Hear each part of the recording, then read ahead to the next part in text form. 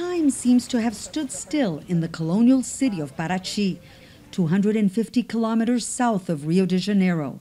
But up on the hills, a conflict is brewing. Indigenous leader Neuza Tacá is fighting to reclaim what she says are Guarani ancestral lands. We are constantly being invaded. Even during the day, we've surprised men with knives, and somebody set fire to our bathroom while we were having a village meeting. Neuza's father, the village chieftain, bought 8 hectares of land in 1998. Since then, 32 people have settled here, most of them women and children. Until recently, the village got along with the neighbors. Not anymore. Tensions flared when the Guarani asked the government to demarcate their lands.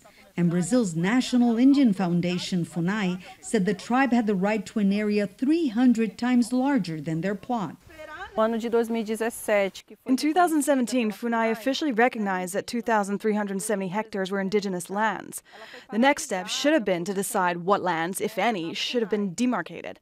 But the process was stonewalled when Jair Bolsonaro was elected president the following year. Neuza's neighbor, Celia, who works as a cleaning lady in a chalet nearby, says her family and others feel betrayed. They've grown up in Paraty and fear that if the area becomes an indigenous reservation, they'll lose their homes.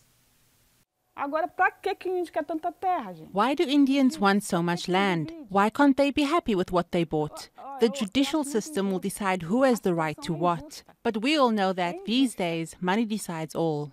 If the demarcation happens, the Guaranis will take over this whole valley, a place where farmers and fishermen, but also well-known actors and foreigners, have invested time and money, and which President Jair Bolsonaro says the tourism industry should further exploit, contributing to the rising tension. Since last year, a military police car has been patrolling the indigenous village up there 3 times a day, 7 times a week. The patrols were requested by Rio de Janeiro's program protecting human rights defenders. Our mission is to keep Nosaher alive so she can pursue her legal battle. The mayor of Paraty has taken sides and has asked for the demarcation process to be annulled. It's one thing to have a demarcation process going on in the Amazon or a national park, but here, where there's a local population that's been established, there's bound to be conflict. FUNAI's indecision to rule one way or the other has only made things worse. This land conflict is only one of hundreds still pending and growing, while thousands of indigenous peoples wait for the Supreme Court to decide their fate.